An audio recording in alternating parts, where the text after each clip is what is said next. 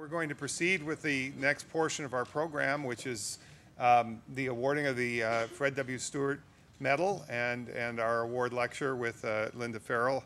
We're very pleased to have with us today. As you probably know, the Stewart Award awardees are nominated by the faculty and voted upon as someone who has made a lifetime of contributions to the study of pathology and cancer and human disease. So I'm going to introduce now Jin Rushia again, who will introduce Dr. Ferrell. Thank you, David. It really is my great pleasure and truly a distinct honor to introduce our Stewart Award recipient, Dr. Linda Ferrell. Now, I'd like to start with this slide. I only have one slide. And actually, I'd like to start with this book. So, you know, we all have a lot of books on our our shelves. But to me, few books match the depth and comprehensiveness of this liver pathology book.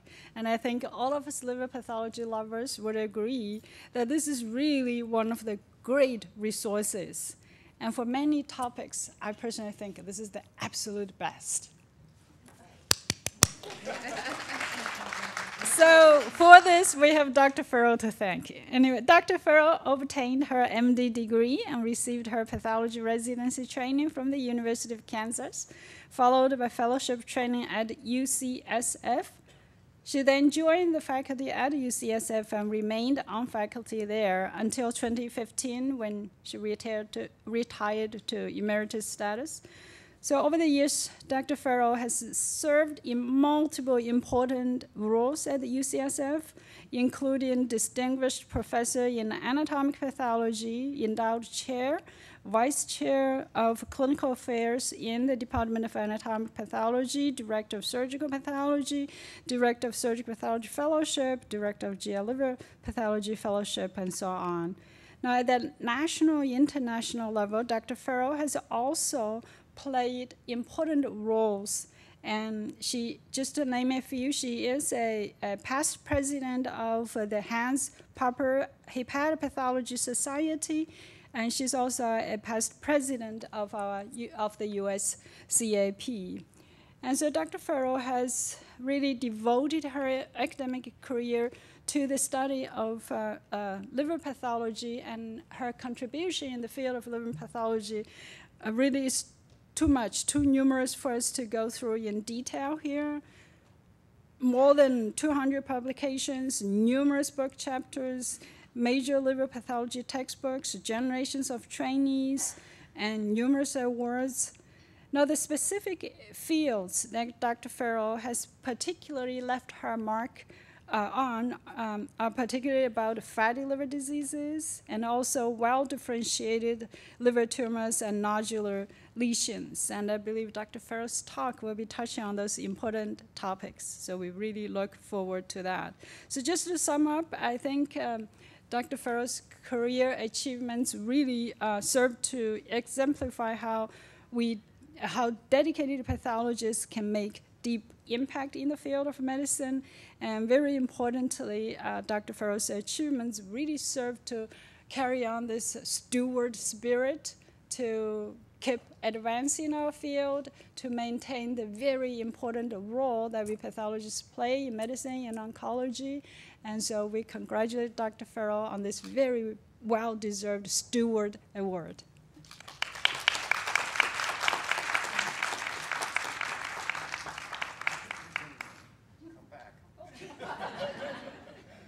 So, Linda, on behalf of the faculty at Memorial Sloan Kettering Department of Pathology, I'm honored to present you with the 2019 Fred W. Stewart Award. Congratulations.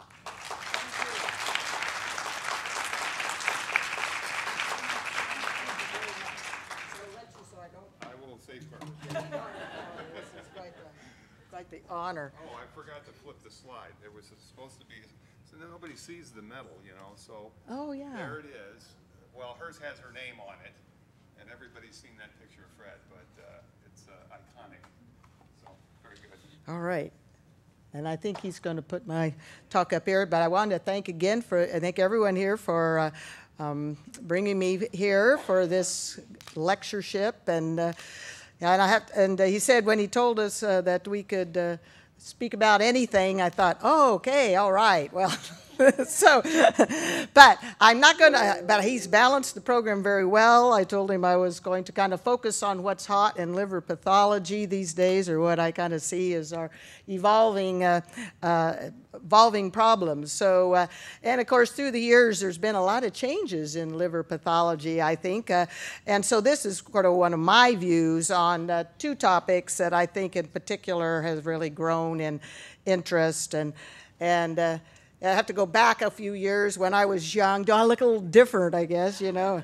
The early 80s when, you know, I went to UCSF, and that's actually Ronald Reagan was the president, and Joe Montana was really the thing in San Francisco. So, of course, when I was young, too, in those areas, well, fatty liver was due to alcohol. And then if you had fatty liver, you were lying if you said you didn't drink.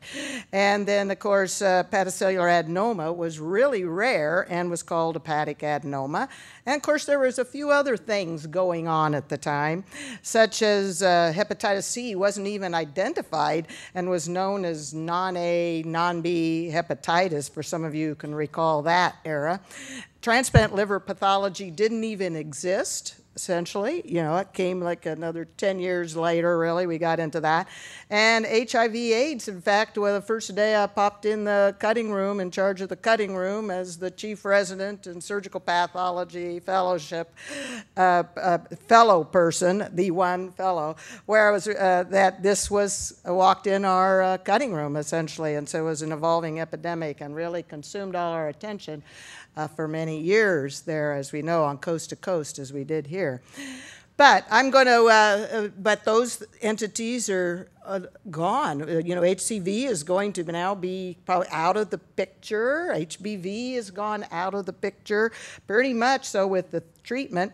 And so I'm going to focus on stuff that has really become kind of the next wave, which is the fatty liver and the adenomas, which is kind of a change. So let's take a look on how that happened. If we move on to the mid-90s, you can see my hair is a little shorter. It's easier as you get older, I think, you know, to do. But I want you to look at that computer.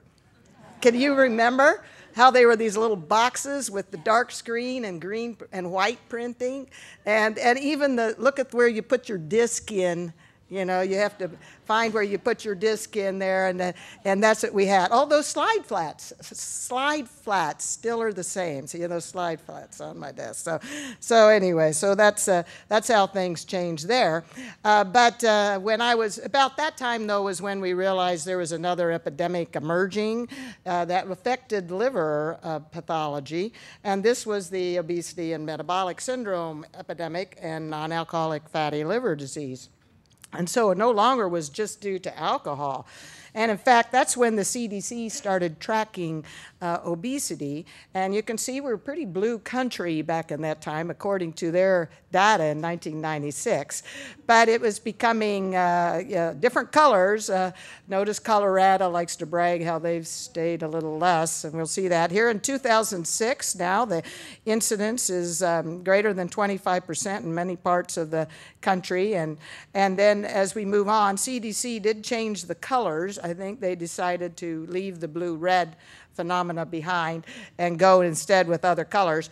But we can still see that there is still more states now, greater than 35% of the population even checks in as greater than 35%.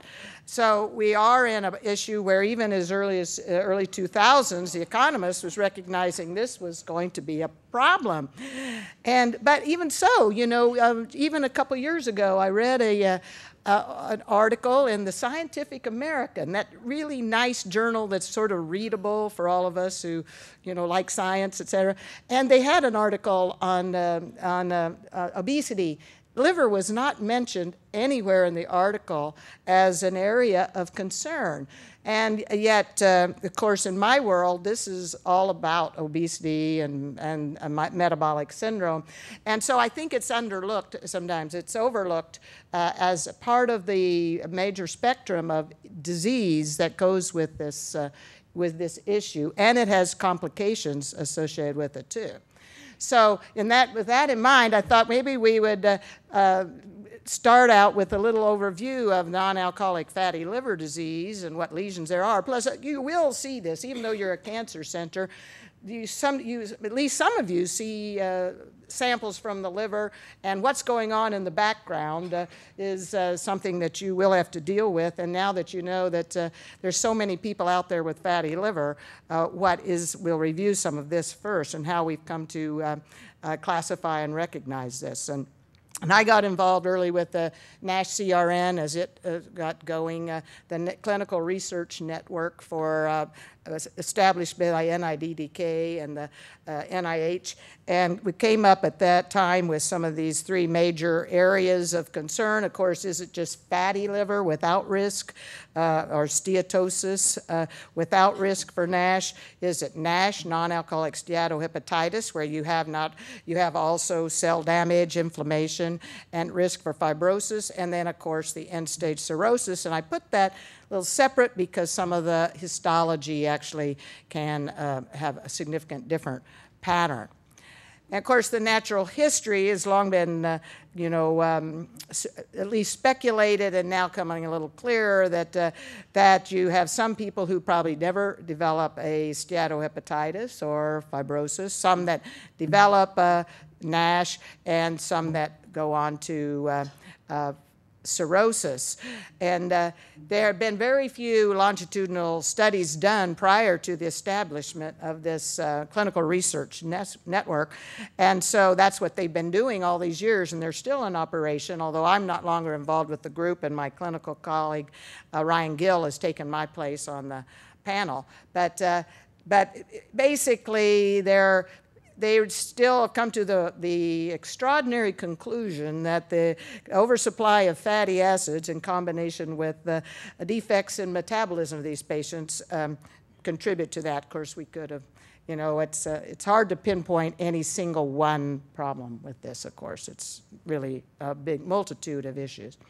Of course, the usual associated risks, as you know, are obesity, diabetes, type 2, hyperlipidemia, and that then, of course, defines sort of that triad that's typical of the metabolic syndrome and insulin resistance. And the typical histology we look for are the large and small droplet fat.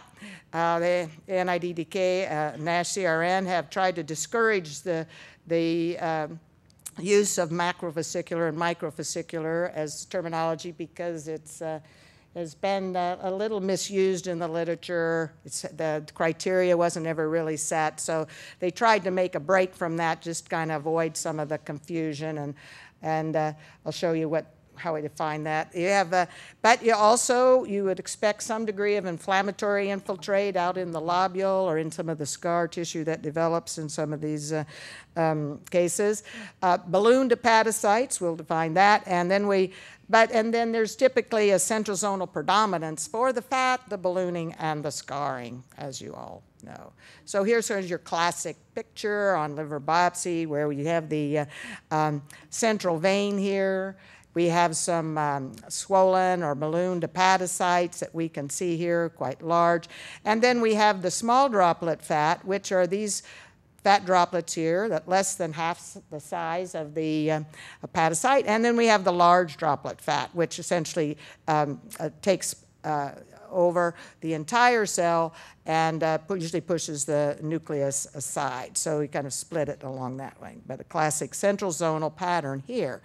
And then as you develop the fibrosis, this typically occurs first in the central zonal areas. We can see in these sections from the same case, and you often get this wrapping around this pericellular pattern of fibrosis in these instances, in these zones. I find that for early fibrosis, the trichrome is often very helpful because the pink can kind of just disappear in the background of all these pink hepatocytes, et cetera, too.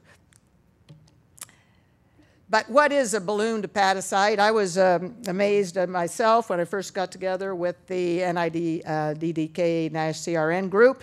That's what people were calling ballooned hepatocytes. I guess they're swollen, but it's what's the perfect ballooned hepatocyte is still maybe a little bit of a point of contention internationally. But basically, it's going to be swollen, larger than the average hepatocyte. You'll see focally condensed cytoplasmic contents, maybe some little fat in it, although it's often they don't have a big fat droplet. That's not the typical cell. It's really more of a swollen cell due to other edema, maybe some smaller fat droplets. And it may or may not have Mallory-Hyland. It's not required to have Mallory-Hyland within the cell to call it a ballooned hepatocytes. And importantly for the NASH CRN was that ballooned cell numbers were used to grade the activity as a marker of cell damage. And so and those classical balloon cells, again, is here we see what has been defining the definition as enlarged, made greater than 1.5x. This got more refined over time, and so I've obtained this slide with my colleague Ryan Gill, who gave me this information here, what they're working on. And you want to see that cytoplasmic clearing, cytoplasmic clumping, and may have Mallory-Denk bodies. Non-classical ballooning, though, is now another term that they're looking at. After about 10 years of looking at all of these balloon cells, decided we're seeing a lot of cells that don't quite meet the classification standards. But maybe these also are significant as sign of injury.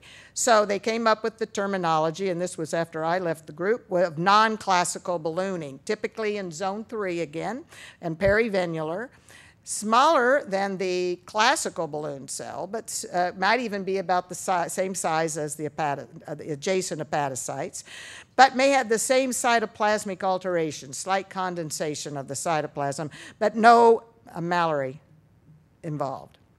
So here on this side, we see your classical balloon cells with some well-defined ropey Mallory. Here's a very nice large one with a couple nuclei. That condensation, not so well-defined for the Mallory. Again, very well. Here on this one, we'll see a cell that's not as big and has some condensation. Both of these do. These would be considered non-classical. Well, this one over here, classical. They've also developed more recently a proposed modified score for the balloon cells, not modifying what was originally this NAS scoring, or the scale of 1, 2, 3 for none or a few or many. And they added in this new concept of the non-classical balloon cells. So the old ballooning score, say if there was was more based on whether you had just classic balloon cells, but now you add in, they've expanded the number up to 4 to include when you only see the non-classical. So these are then things that would come into the idea that these are still maybe a significant issue if you can't find a definite ballooned hepatocyte.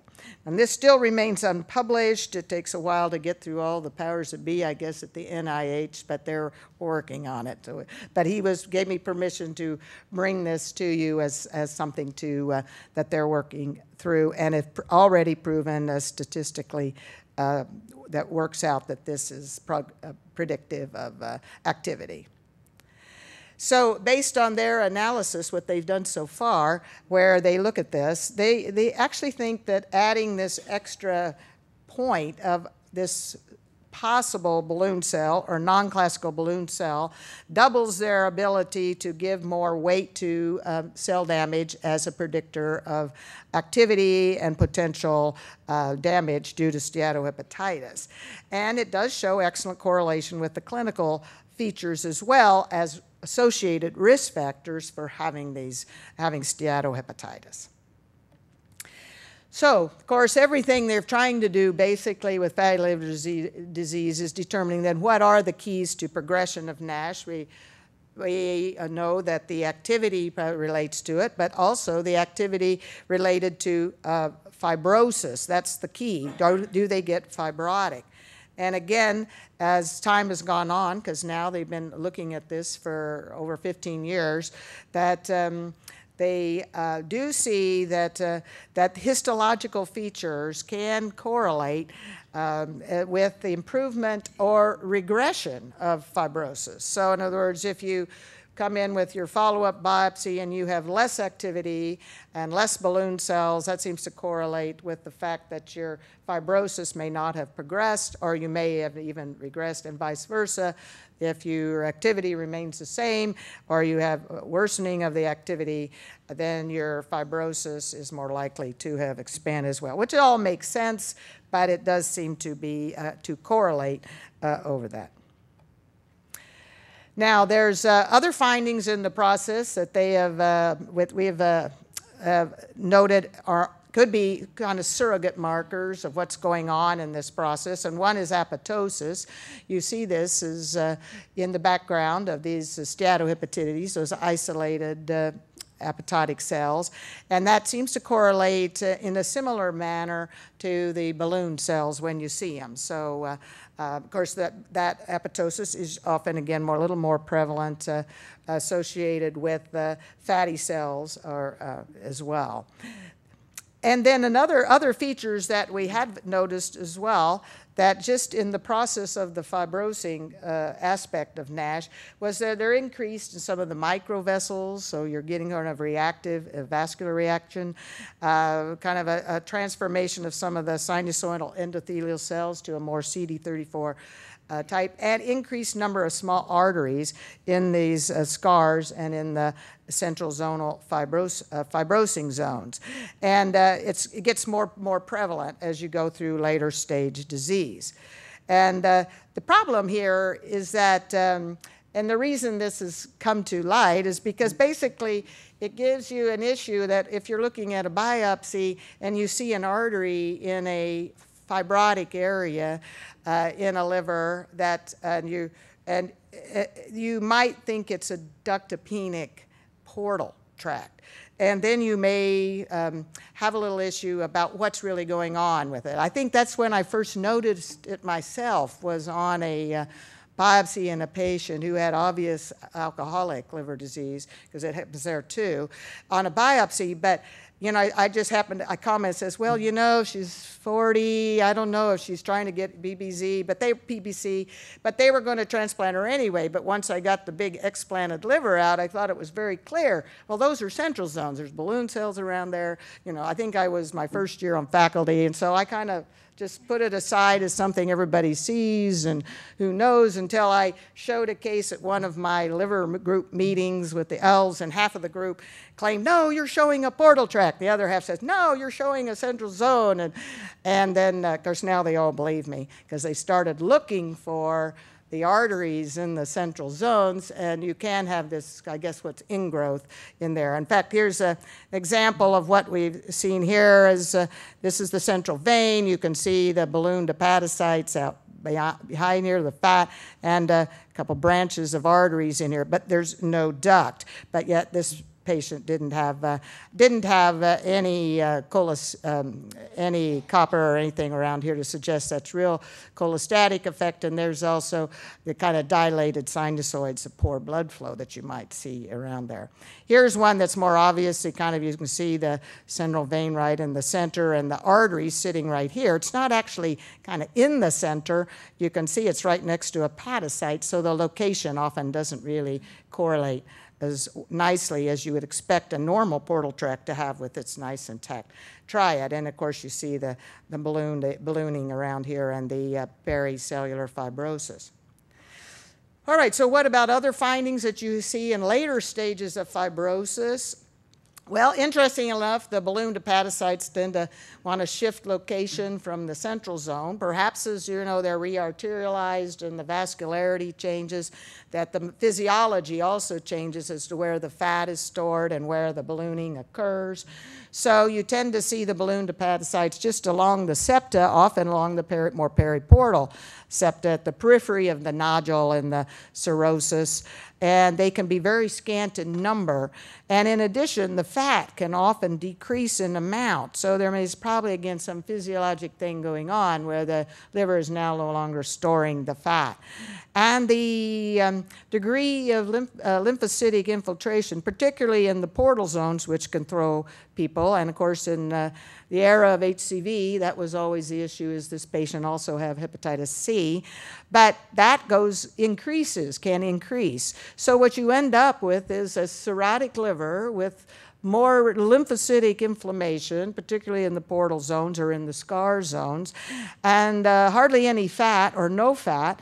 And the really only thing you can say about it is, oh, well, there's a ballooned hepatocyte over here along some of the septa. That may be your only clue that this is related to end-stage steatohepatitis.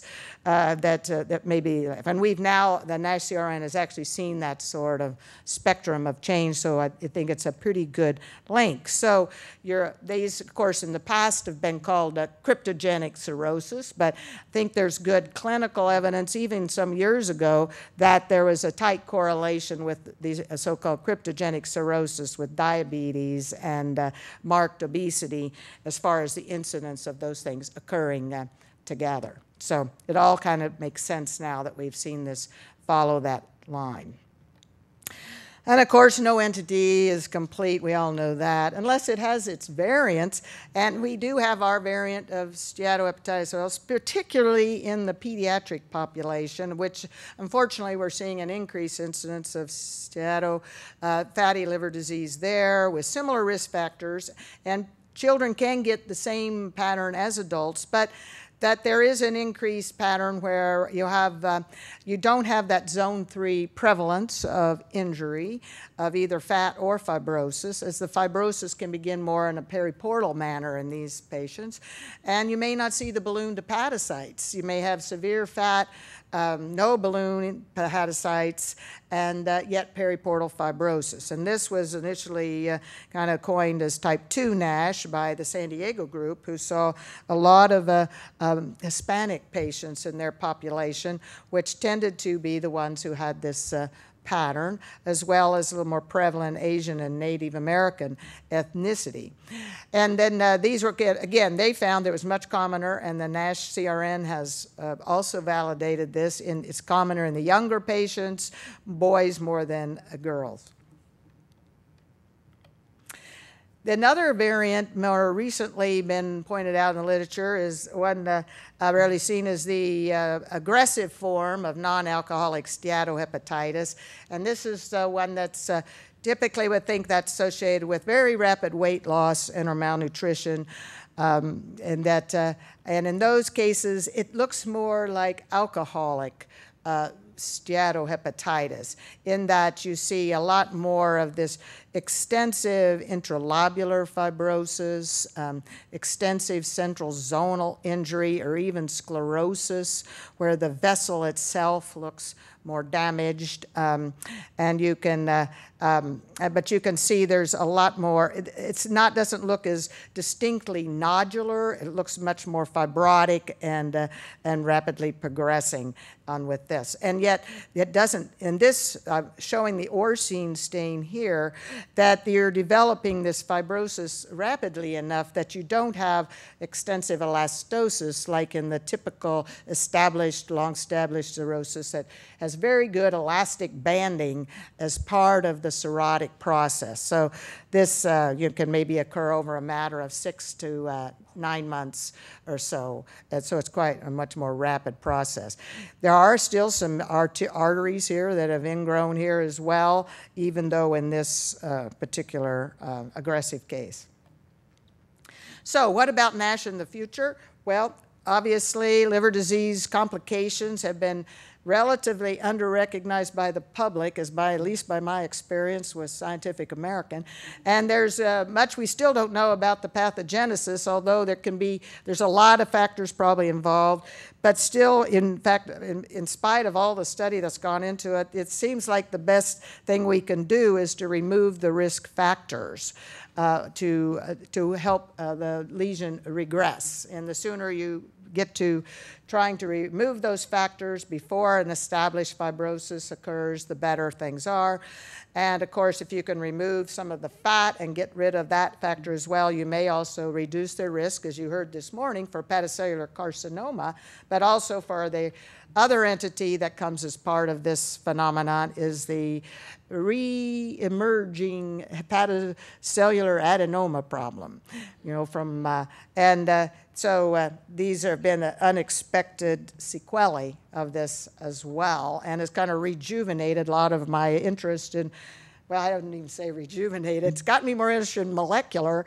I don't think I was all that rejuvenated before, but I'm now, quite interested in some of this. So my part of when I was young, part 2, is to deal with hepatic adenomas, because they were really rare there then, and typically the old version of this, as some of us knew it, was a rare lesion in young women with a history of oral contraceptives. And if we're really going back in the past, that was when they had the high dose pill, and that was associated with these kind of hyperplastic like lesions that would regress when you took them off the pill. And it's thought the risk of HCC was very rare. In fact, I look back at a case I published, one of the first ones, and I kind of wonder if it was some other than the pill-related adenoma, because it was so, those were really probably more hyperplastic or not quite as interesting. And maybe I was really into a not otherwise specified adenoma. I know it wasn't fatty, so I wasn't one of those. But again, it was thought that they did have the risk of the hemorrhagic complications, but they had the bland cytology, and we see here the reticulins are intact, and pretty much the plate architecture is got that kind of interanastomosing cell plate, very typical of the liver. And I want you to kind of note that, because there are some subtle differences now in the current types of adenomas we see and how the pattern looks. That can be a key even if you're not using the new stains that we have. But HCAs, in my opinion, aren't rare anymore, particularly if you're at one of these centers where you see tumors. And there have been Professor Paulette Boulac-Sage was one of the major persons in the world. I call her the queen of adenomas, because she really got this interest going, and and started the publications of these different variants of adenoma. And basically these 4 major types are still since year 2000 or so have been are good for putting out what type of major variants we're seeing. We have these 4 here, the HNF1 inactivated, HCAs, which are the fatty ones typically, the beta-catenin mutated ones, which of course are the biggest concern for the risk of HCC, or are they really just lesions transitioning to that? We have the inflammatory type adenoma, and this is the one that's really been a bugaboo since the obesity epidemic has started. And then we have what's left over, and we'll have a new information about one of the new leftovers for you as part of this presentation. So first of all, let's start though with the HNF1. This is the hepatocyte nuclear factor inactivated one, and this is the one that characteristically has this small to almost large droplet fat as a very characteristic feature of the lesion. There are a few rare ones where the fat isn't as prominent, but for the most part, if you see something that looks diffusely fatty, you'd be starting to think of this lesion, and they typically have a reticulin pattern that looks packeted, at least in much of the lesion. If you look at this in the background liver, again, here's your background, so you see your plates lined up as they are in kind of this anastomoting pattern. And notice how these want to do little clusters or rosettes for the most part. But yet the reticulin isn't really prominent, but it's not lost, of course, but it does want to packet it a little more, and that's a very typical little, what we call a little small acinar packeting pattern. And of course, you know, you can see some of these type of things in cancers too, but this is very common, routinely kind of uniform throughout. It's with a little patchy variation with this more anastomosing pattern. Now, this lesion can be multifocal in these patients too, so you might see other foci away from one lesion of little fat, and you just these little fat globules. They'll again show maybe early change in the reticulin pattern there, and characteristically they lose this liver fatty acid binding protein, and that is lost. So you can pick out even the micro lesions if you do a stain on that. And of course, all liver cells will produce that, liver fatty acid binding protein. And so when it's negative, that's very helpful if you're considering this is essentially diagnostic then of this type of adenoma, as long as your cytology reticulin pattern fits with this. I want to point out too, look how the background liver cells kind of get trapped as the lesion's growing. So there's really no capsule, it's just kind of pushing, you know, kind of gradually expanding into the background. So what about this variant? Well, they're about 10% where there's a familial mutation, and I think it must be something French because they have all kinds of these, you know, something from France. So if you have a French name, you know, your background's French, you might be more apt to get this because Paulette has the most cases I've ever seen of this particular variant. But and so rarely can be in men. But otherwise, it tends to be associated with the maturity onset diabetes of the young, type 3. They can get the adenomatosis, and even in retrospect, a lot of us in liver would look back and say perhaps what has, in some cases, was called that focal fatty change. I know some of you remember that. It's probably some of those could have been these adenomas. Yeah, so, and then there's still a very low risk for HCC in this type of lesion. And in fact, just recently, Awan Putra put forward an article that's going to be now in Press and Modern Past, you'll get to read it, about how there probably are rare cases of this lesion progressing, but it took us quite a while to identify those. Takes a little bit to come up with that.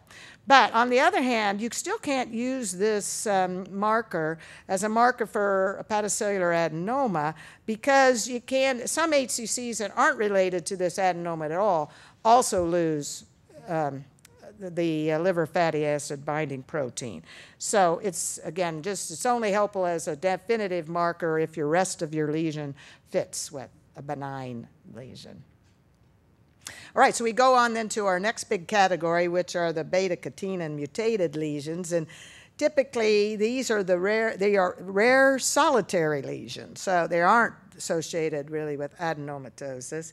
They have a high risk of HCC transformation. And of course, they're the ones also that are associated with the male hormone and male gender. So perhaps those old steroid lesions that the USC group originally described, Bob Peters and that group years ago, probably were dealing with some of these that looked like they were transitioning, and that's why it's so controversial, were these benign or malignant. And of course, they have the link to the gene you've heard a little bit about today in HCC, the CTNNB1 or beta-catenin gene. And Paulette, of course, has again been very instrumental in better defining these beta-catenin lesions. So we can identify these histologically with two markers. The beta-catenin stain may stain the nuclei in such lesions as a dark stain. This type of stain isn't good enough. You have to have it nice and dark for it to be real, just to make sure you have it. But unfortunately, this can be absent in many of the cases. They can be kind of rare events, and especially if you have a biopsy. So the surrogate marker has become the glutamine synthetase as a down-step enzyme that can be upregulated with this mutation, and a typically diffuse strong staining is the highlight for lesions that may have this defect.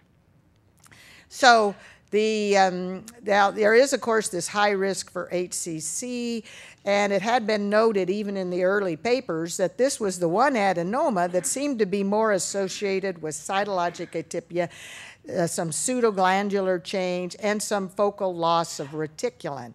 So here you have a part of the lesion that looks a little compressed and maybe not quite as an atypical cells, and a little more of a plate pattern intact, and then gets a little more atypical here, and then a little more intact plate pattern. And you look at the reticulin, and some of these more solid-like areas start to have fragmentation of the reticulin and loss of that. And that's, of course, we know now that these are probably the ones that are to be called at least atypical, and maybe, of course, transitioning to HCC, if not already past that mark. So that, of course, was the question now for a long while. Are these really very well differentiated adenoma-like HCCs? And there have been some variety of studies that have kind of suggested this. One of my colleagues was one of the, Sanjay Kakar, tried to look at this with various techniques, and he, along with some of the other group, and found that these seemed to correlate better with this risk of HCCs. It had some chromosomal abnormalities that suggested went beyond the standard ones you'd expect. You were seeing ones that showed up in HCC, and that these were maybe a transitioning, at least transitioning there, and maybe shouldn't be called outright adenomas. And since then, they've been even have better defined that there's different degrees of this beta-catenin mutation that may also be associated with risk. And you'll find this in the WHO 2019 now that's just come out, where they've tried to separate those, where you have the large deletion in exon 3. That's the one that gives you the diffuse staining, and that's the lesion that's going to be highest risk for doing it. If you have this mutation, this 45, maybe you get some patchy GS staining. We call it the heterogeneous staining pattern, and I have one of these I'll show you in the case examples at the end of the talk. And then there's the one with the lowest risk, and you can still have this patchy GS, but whether they actually are as risky for HCC is either variable or a little more unclear, and not as, so this is probably the most benign of the group, but that's the thinking at least now. But regardless, the concept here is that maybe we shouldn't be classifying any beta-catenin mutated lesion as an adenoma, but rather leave it as an atypical hepatocellular lesion or something along that line, just so they don't get lost to follow-up, or maybe they want to watch to resect that lesion if they see any sign of change. And then we get to the inflammatory type of adenoma, or IHCA. Now, this was the one that originally was described, again, we're looking back to when I was, young, as that FNH could have a telangiectatic variant, and this variant could be multifocal. And this was kind of this big paper on FNH and the variants of FNH, and that's has now turned out to be, of course, this actually is inflammatory type of adenoma. And here's some of their typical feature. Again, ill-defined borders, not encapsulated. Dilated sinusoids gives that concept of the telangiectasia. You see these little fibrotic zones that contain arteries, typical multiple arteries, small arteries, with some inflammation associated with that, but that's not where the name comes from. The name comes from the production of the serum amyloid A and the C-reactive protein. Arteries can occur in these small clusters. That can be a key in the diagnosis too. And the ductular reaction that's common in this area right around these arteries, where it's not really true ducts, but probably kind of a metaplastic phenomenon at that quarter. So here we are with the gross of some of these. This has been fixed just enough to get the rim. I pulled it out quick enough. The rim there has been fixed. But, so we, and you can see the lesions just kind of occur as a little blush, sometimes just dark or slightly darker red. And you can see this one had multiple lesions. So it can be very hard for the surgeon to identify these. In fact, I'm going to pinpoint a few others that, with a closer look, these turned out to be the smaller microadenomas. So they can be difficult to identify grossly for someone who's trying to resect the lesion, or even when you're trying to take your samples. But of course, notable histology are these dilated sinusoids. These are particularly dilated here, but they can be a little more or less subtle. You notice these little dark spots are the arterial zones with the little inflammatory infiltrate increase. Here's one a little higher magnification, doesn't really have the lymphocytes, but you can see one larger artery and multiple small arterioles. You may or may not have this larger artery there, and a couple little ductular-like structures seeming to come off the area where the liver cells are. It's like they're transitioning to that phenotype. Here's another example just showing a little more inflammatory reaction associated with the ductular reaction, the small arteries, the dilated sinusoids. It's a little busier than the example we had before. In fact, some of the ductular reaction become quite prominent around the edges, and they can also develop that collate stasis appearance, the foamy look, because they become collate static rather than bile static, so much more. And then if you do your inflammatory markers, the serum amyloid A and the C-reactive protein will be positive. The serum amyloid A and C-reactive protein typically would be fairly diffuse, probably more than 80%. But the SAA, there's probably about 5 to 10% of cases that will stain very minimally or not at all. So your CRP, on the other hand, should be positive probably to a great majority of the lesion. Otherwise, it's really not going to be defined as inflammatory adenoma. But unfortunately, it's not as specific either, because even people with fatty liver disease get a lot of increased CRP in the background liver, and you may have some, like focal nodular hyperplasia in some cases can be quite CRP positive in a patient with fatty liver disease. So, again, this is the one with the closest association with obesity, and so it also can be seen in men. So here's another one. When I was growing up, or I was younger, it was like, well, if you see an adenoma in a man, think again before you diagnose that, because it's probably not. But that's because you can throw that out the window now too. And the age is, of course, typically 40 to 50 years old, because it takes you about 20 years of your diabetes or metabolic syndrome to probably develop these lesions. And as the lesions get bigger, they are more likely probably hemorrhage. And this 5 centimeter mark that the liver groups have put out there is almost more of just kind of grasping it out of the air, as it seems to be. That's where it started, from Charles Balabeau from Bordeaux. So, well, it's probably about 5 centimeters, and that's gotten published, and so that's what we have. But he's probably about right. And that adenomatosis, of course, may be common. And in fact, I think this lesion that leads to this is almost like there's a field effect on the whole liver.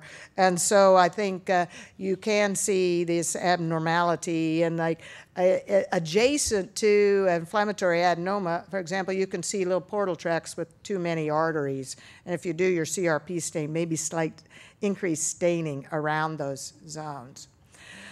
So again, the background liver, though, will have fat, and the SAA CRP should be positive. And the patients also, though, have an increased risk for HCC, and about 10% of these who have very typical inflammatory adenomas stain the same way and will have a beta-catenin mutation.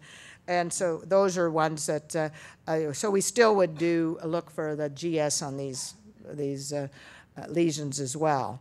So, but we also note there's an increased incidence of HCC in patients with fatty liver that don't have cirrhosis and don't have adenomas. So there's more going on there in the fatty liver than just the adenomas to cause this incidence.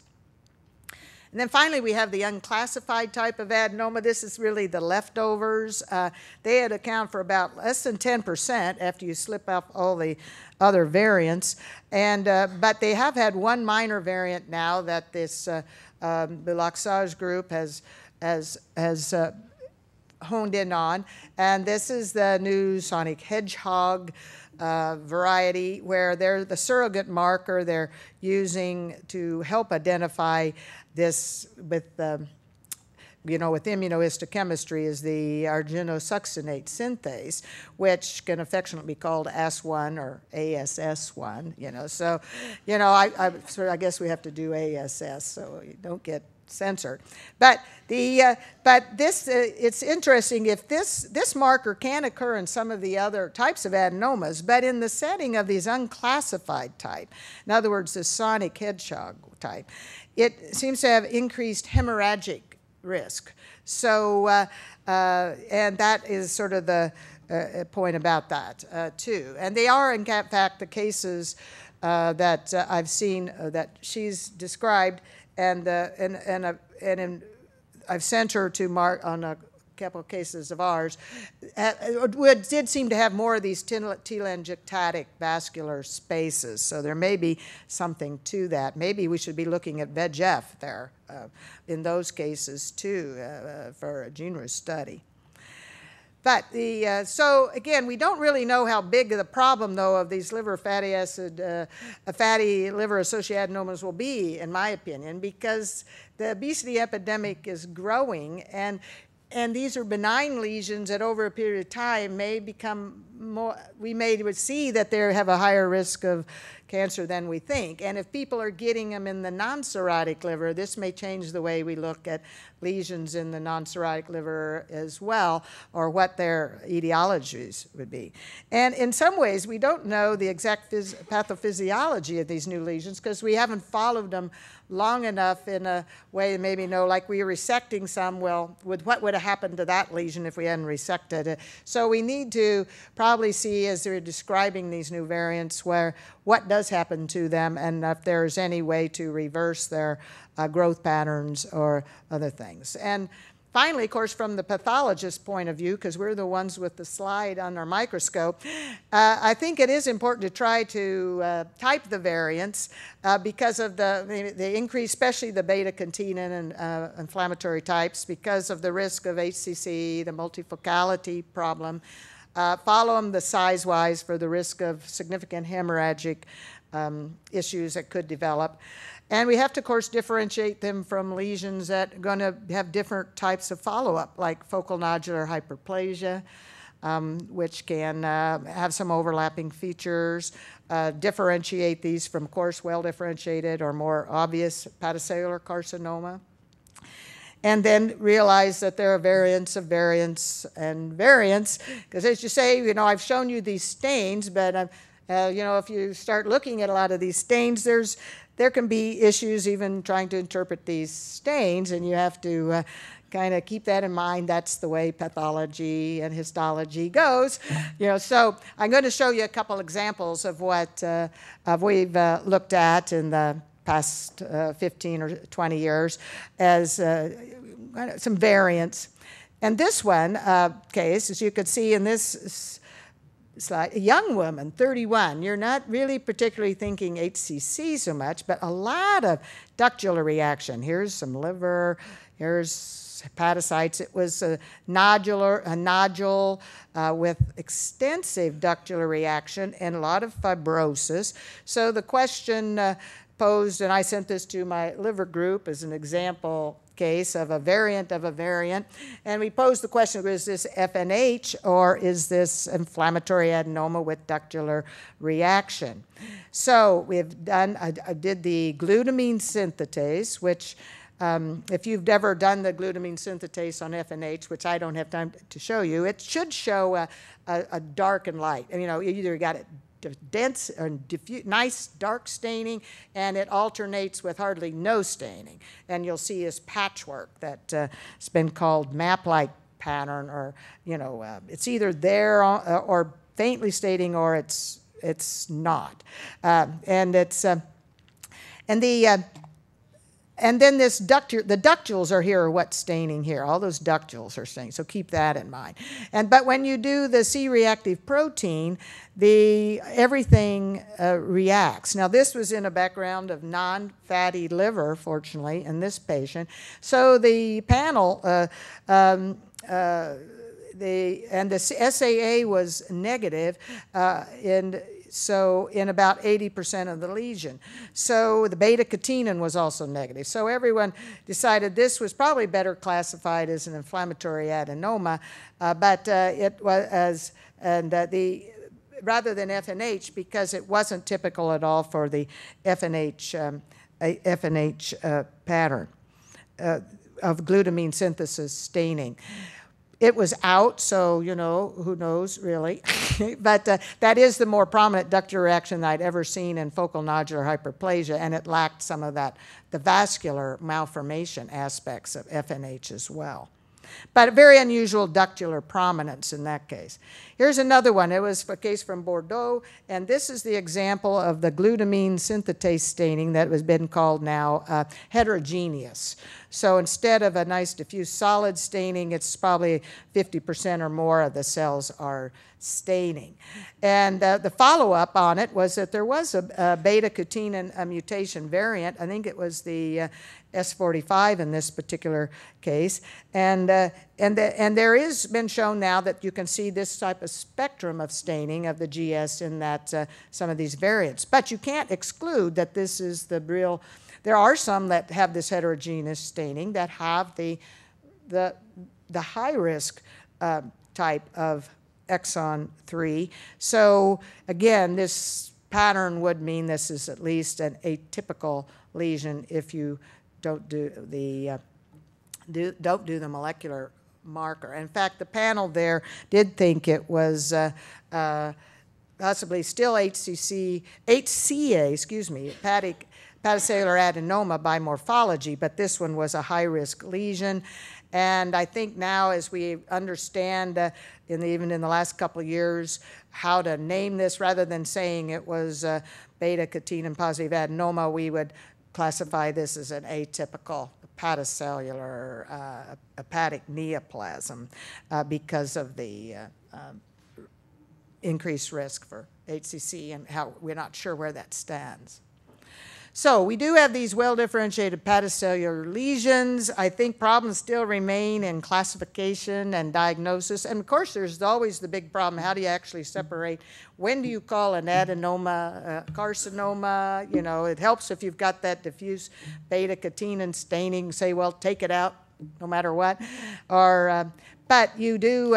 But, you know, how much reticulin loss is enough reticulin loss? Are there other features you can look for? Because you do get some degree, you can have some degree of isolated nuclear atypia with adenomas over time that, you know, as well. So you have to be a little careful with that as well. So it's still, I think, I always say, well, you be careful. You have to be a little careful with the interpretation, especially on small biopsies.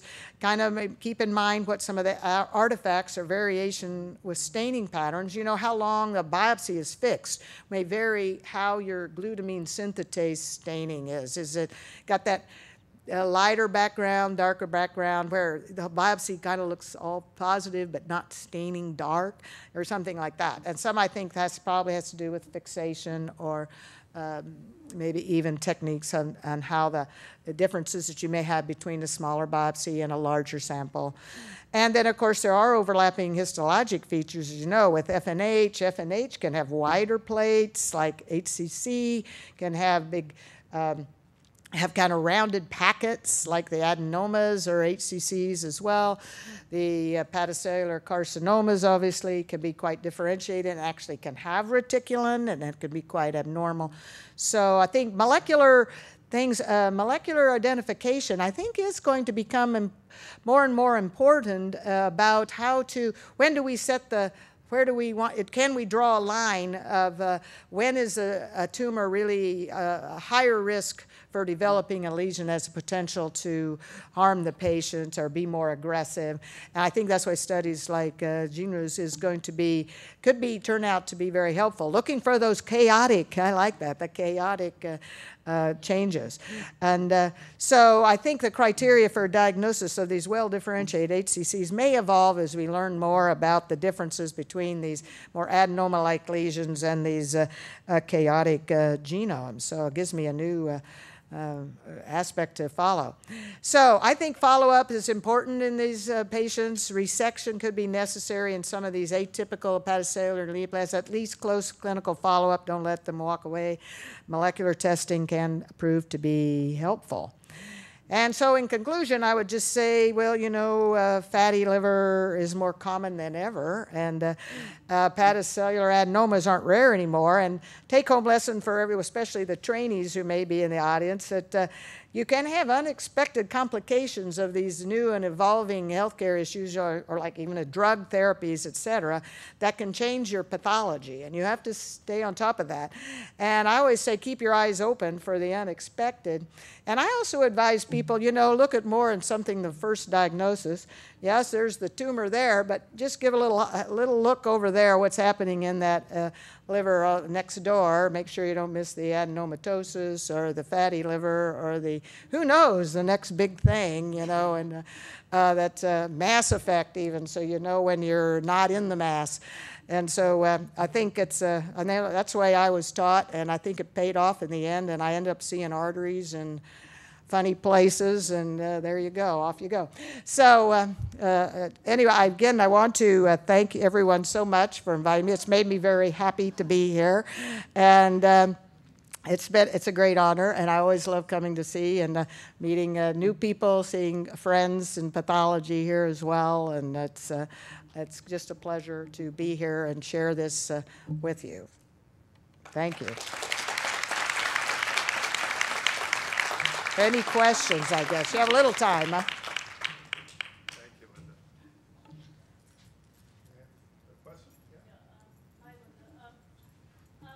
I have a question regarding the NASH. You mentioned that there's a paradoxical aggressive non-alcoholic steatohepatitis that happens with rapid weight loss. I'm wondering if they've seen any association or increase after gastric bypass. Yes. Actually, the old gastric bypass, the current ones, the stapling, are quite risky. But when they originally did that jejunal ileal bypass, actually, yes, that was definitely a fibrosing. It almost gave more of a variant too. But I remember that. Now, fortunately, they don't do those anymore. But there is like a couple of, at least I think a couple of those patients had a stapling, and in addition, they went on, or a banding, and someone also had put themselves on an Atkins diet and lost the weight like 100 pounds or 50 pounds in just a really short time, and it triggered the entity. Not that everybody would happen, but there's a high incidence, kind of a little more on the Hispanic ethnicity, and even like after resection of a large tumor in the liver, it's a possibility that, say if you have fatty liver disease and you've just had your right lobe major resection, you could be at risk for liver failure due to this fatty, rapid progression of liver, or say you're on tamoxifen or some other thing that enhances the could enhance the steatohepatitis. Those may be incidences where you might have to think about that. It's thought maybe that they're just, the malnutrition also is known to cause fatty liver, and that may throw the liver, give just that little extra push that to make it more like, quote, alcohol, you know, and it gives it really a much more alcohol-looking pattern of injury with more cholestasis and fibrosing, rapid fibrosing process. But it's pretty rare. But all right, and thank you very much.